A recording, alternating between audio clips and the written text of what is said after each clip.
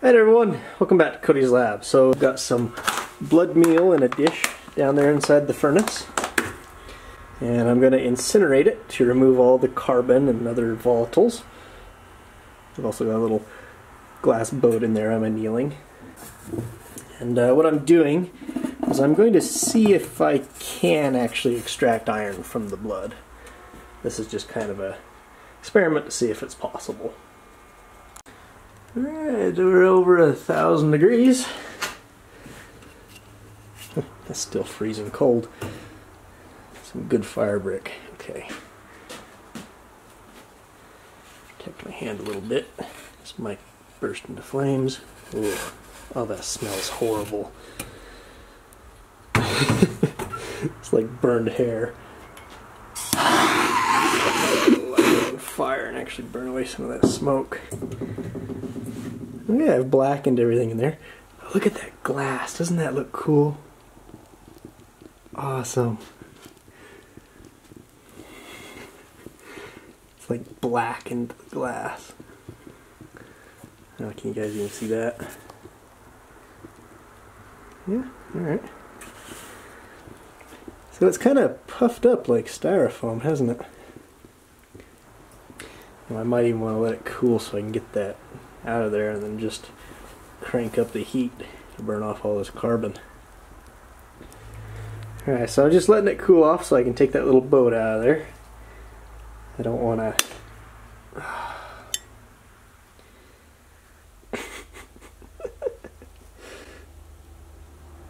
Apparently I'm cooling it off too quickly. Alright, so let it go quite a bit longer. Maybe even too long. Looks like it's all burned up. So, turn this off. And I guess I'll just let it cool.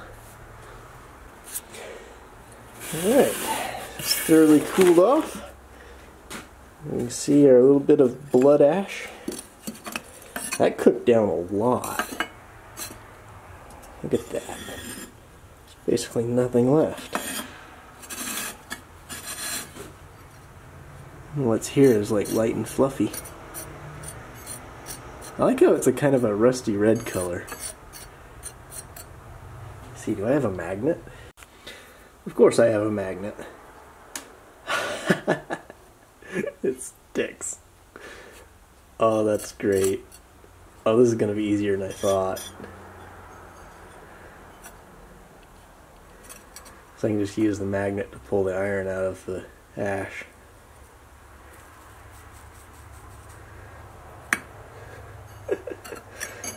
Alright.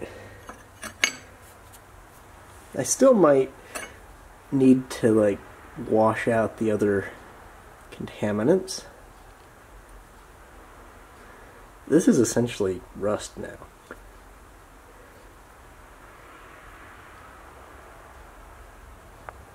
I guess I could purify it by dissolving it in acid. I might do that. So for this I am transferring the iron over into a test tube.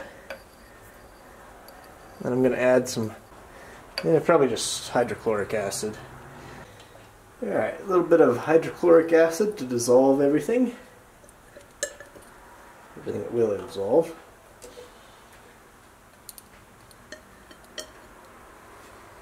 You can see the solution is a little bit yellow-orange from the iron. Let that dissolve for a while.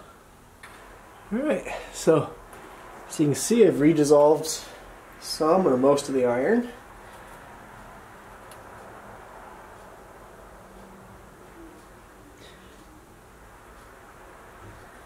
I just siphon some off here.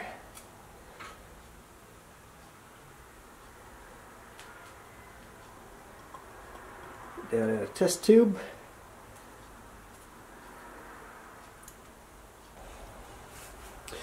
Alright, now to neutralize the acid with some lye solution. This should form iron hydroxide, which is poorly soluble, leaving all of your sodium and potassium and stuff in the solution. Alright, I can see that a little bit better. Sorry, the background's going to be all washed out. But, here we go. Now I need an oxidizer, which I will use hydrogen peroxide. And also, since this is a dilute peroxide, it'll also be a strong diluent for the solution. As the iron hydroxide will be oxidized to iron oxide, any calcium hydroxide that might have been present will now dissolve into the solution. We should get the iron oxide eventually settling out. Something of note, calcium ions in solution will cause peroxide to break down. As you can see, it's being catalytically destroyed. It doesn't really mean anything except that the excess peroxide is going to spend some time bubbling, which of course keeps it from settling out. Okay, looks like it's just finally done reacting. As you can see, the iron oxide is able to settle out now. Definitely next time for the larger batches I'm going to use sulfuric acid so that the calcium stays behind. There's our purified iron oxide. This should be magnetic. Yep. Could use a magnet to pull it out, I think.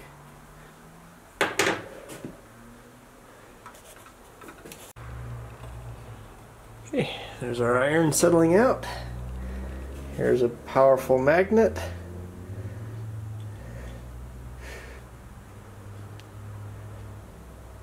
Does that do anything? Yeah.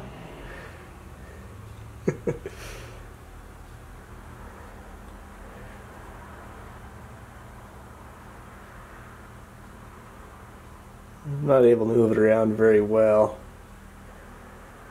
It is still mostly water. Well, anyway, from here I can filter the iron out. Maybe wash it with clean water a few times to get rid of residual calcium and other ions. And then I guess I could either reduce it with carbon or do like a little thermite reaction. The thermite might be the more spectacular option to go through. Should we do that for this video? You know what? Maybe.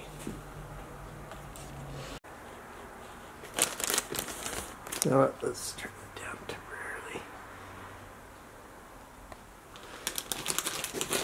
Okay, so here is the iron oxide, which I've pulled out of the test tube and dried. And here is some very fine aluminium powder. We mix these together approximately by equal volumes.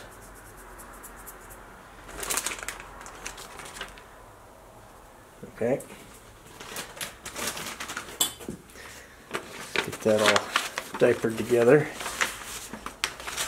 And then we should have a little bit of blood thermite. It might not be enough to be really all that viable, but it should make a little bit of a spark. Put it out on this block of plaster here. Okay, I'm going to zoom pretty close in.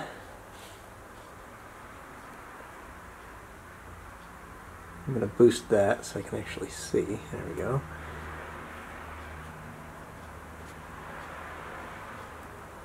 Over that.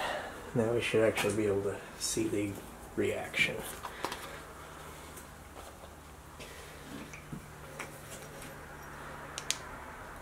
Oh, my laser's all spread out. Let's focus that.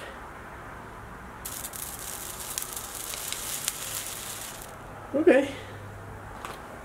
Well, that worked. It's like I had the mixture a little bit aluminum rich. I didn't see any separation there.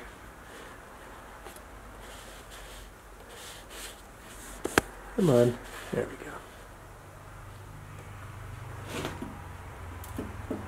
go.